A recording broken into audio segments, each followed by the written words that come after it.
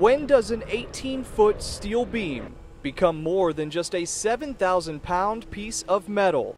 The answer is simple. It's when that same steel beam toppled from the skies on September 11th, 2001. Certainly, if you did a chemistry test and found out what is that, they'll tell you it's steel. It was more than just a building. For 3,000 people, it was where they never got to go home from. Outside Hangar 17 at the John F. Kennedy Airport Tuesday, Bill Baroni shared his memories. Being the deputy director of the New York, New Jersey Port Authority, he may remember more than most. The Port Authority of New York and New Jersey built the original Twin Towers. The first World Trade Center attack in 1993 killed 7 of our employees.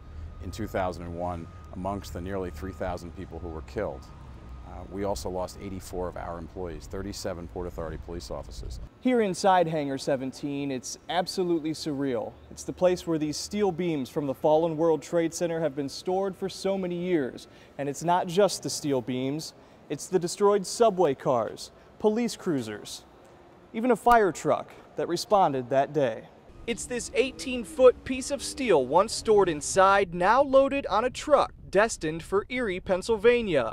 A request granted Tuesday for City Councilman Mark Alexandrovich. I don't know what to say. It does make you proud. Yes.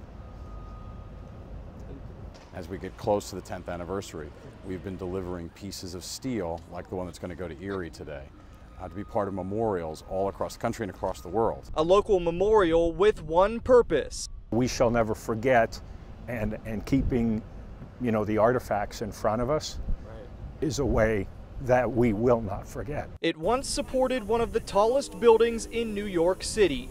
Its new purpose is clear, shining light on one of the darkest days in all of America.